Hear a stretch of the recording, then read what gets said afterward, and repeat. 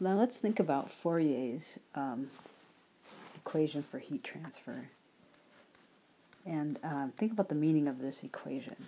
And this is really a very constrained situation. This is one dimension, and we're imagining that this heat transfer takes place in, let's say through some kind of wall. And this wall is sort of infinite in that direction and these directions. So we're really considering only this small area here that that the heat is traveling through. And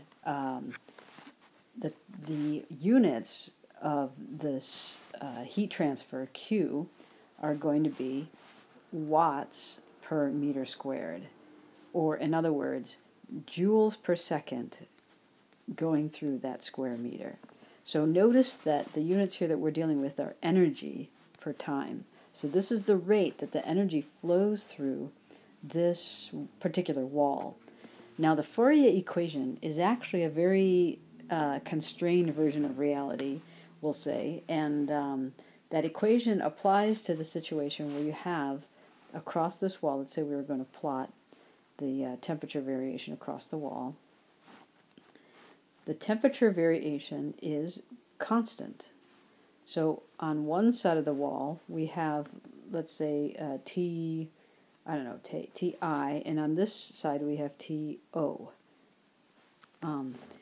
Now, in the Fourier equation, what we have is that the transfer of heat, the rate of heat transfer, is equal to negative K, which is the conductivity of the wall, times the slope of the temperature, or the temperature gradient.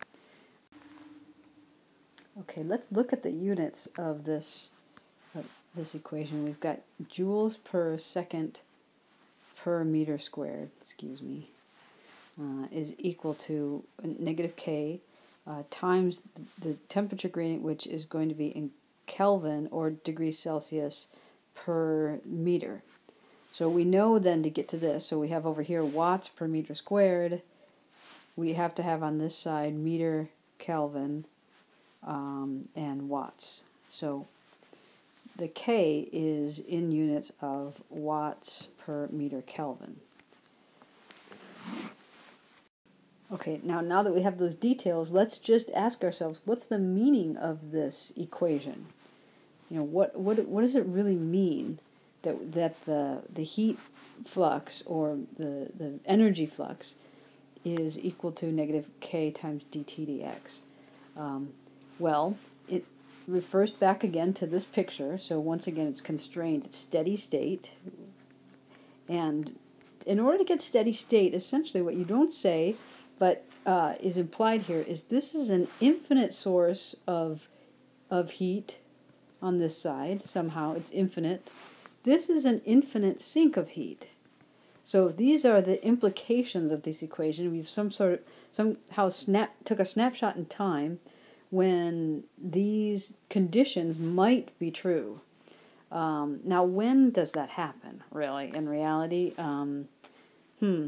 Not very often, to be honest. But we approximate it. So a approximate time that this might happen will be, let's say you're in Michigan, and it's in wintertime, and outside it's 10 degrees Celsius, and inside it's 25 degrees Celsius, and the only reason it's 25 degrees Celsius is because you're burning a whole bunch of fossil fuels that enable you to keep the temperature stable. So you have a constant Q because of all the thermal energy that you're getting from this, chemical reaction of burning of these fuels is being released into your home, making this temperature a steady 25 degrees C.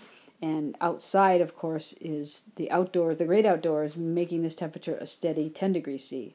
So that's a situation where you might get a steady state heat transfer.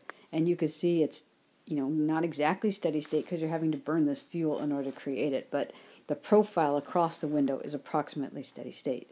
So this equation is essentially to look at what the rate of energy transfer through some one-dimensional object when you have a steady state temperature gradient.